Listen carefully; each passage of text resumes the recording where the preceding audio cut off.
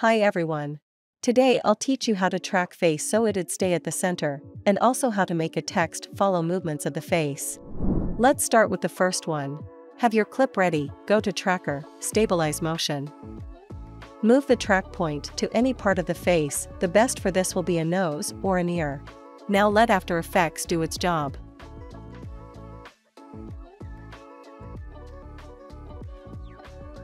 When done, click Apply, choose X and Y. For this, you need to scale the video a bit, since it moves up and down. And here's how it looks. If you don't want to scale the video, and the point of tracking is to just make a person or face stay in the center, when applying choose X only. I use this type of tracking for these YouTube shorts. Now let's do the one with text.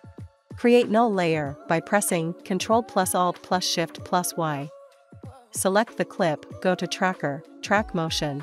Repeat the same steps as with stabilization. Then edit Target, Null. Select Null Layer and press Apply.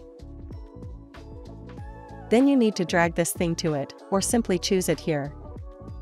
And done. Thank you so much for watching.